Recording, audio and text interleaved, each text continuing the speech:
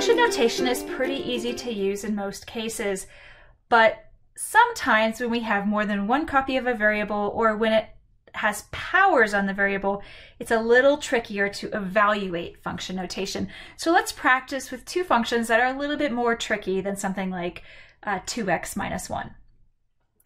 Now, the first thing I like to do when I'm evaluating a bunch of function notation is to write what I call a skeleton for the function notation. Let me show you it with an example.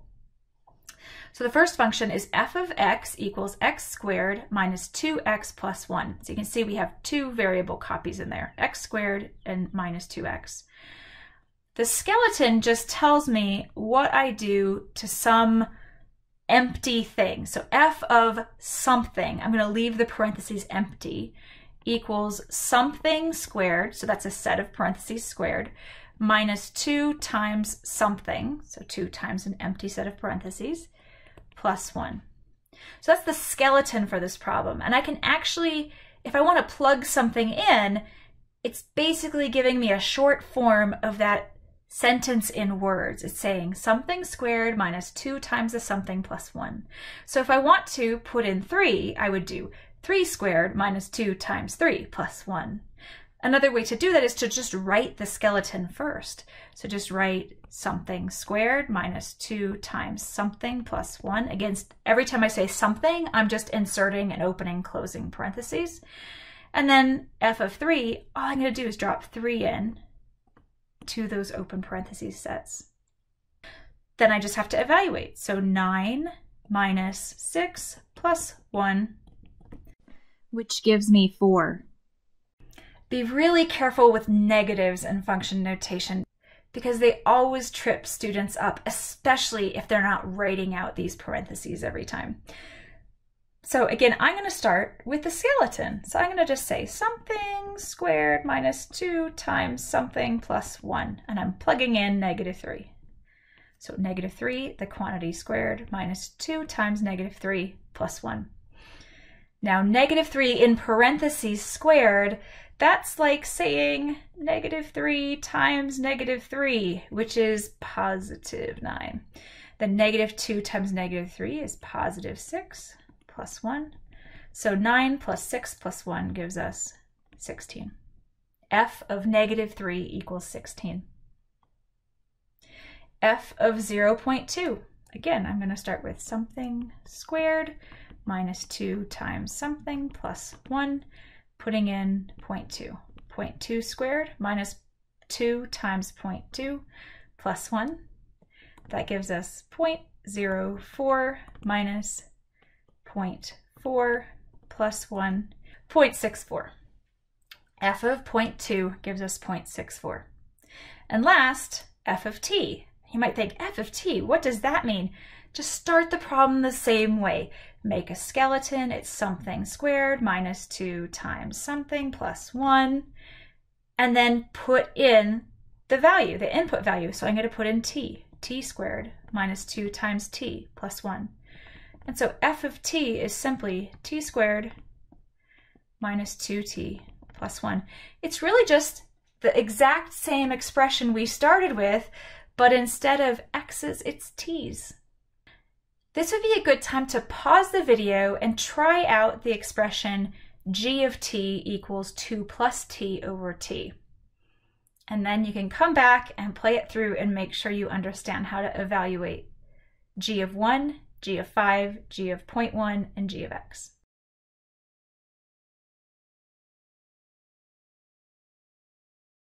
Okay, we're back. First, I'm going to write a skeleton for g of t equals 2 plus t over t. So I'm going to write g of something, that set of parentheses, equals, and then on the numerator, I'm writing 2 plus something, set of parentheses. In the denominator, I'm writing something. So I have g of something equals 2 plus something all over something. So when I go to evaluate g of 1, I'm going to have 2 plus something all over something, and I just put in the 1. That gives me 2 plus 1 is 3 over 1. 3 over 1 is just 3. So g of 1 equals 3. G of 5, I'll start with 2 plus something over something. Putting in the 5, 2 plus 5 over 5. So I have 7 over 5, or I could also write this as a decimal, 1.4. G of 0.1. All right, that's 2 plus something all over something. Put in the 0.1, and we have 2.1 over 0.1, which gives us 21. And finally, g of x, again, just start with 2 plus something over something, put in the x, and you'll see that we're just rewriting this equation as 2 plus x all over x. We've just done a rewrite with a different variable.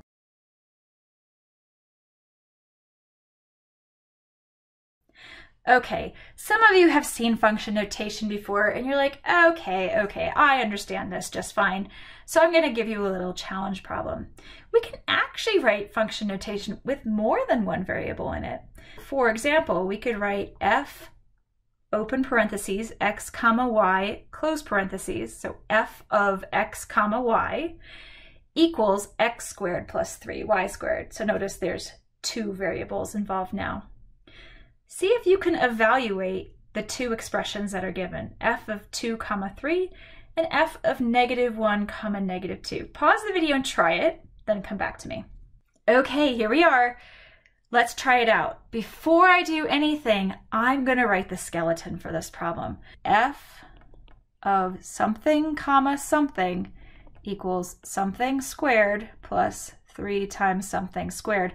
And to keep the x's and y's straight, I'm just going to use a highlighter. The x is the first blank and is the first something squared. And the y is the second blank and the second something squared. Okay, so if I do this and write my skeleton out, when I do f of 2 comma 3, I'm going to have something squared plus 3 times something. And I can use my highlighter again to match that pattern. So I know that the 2 goes in the first blank, and I know that the 3 goes in the second blank. So I'm going to put 2 squared plus 3 times 3 squared. That's 4 plus 3 times 9. Remember to do your exponents first. And that's 4 plus 27, which is 31. And now, remember how I said negatives will trip you up? If you're not careful, I'm going to put a star by that one because that's an important one. Make sure you're using your parentheses. So something squared plus 3 times something squared.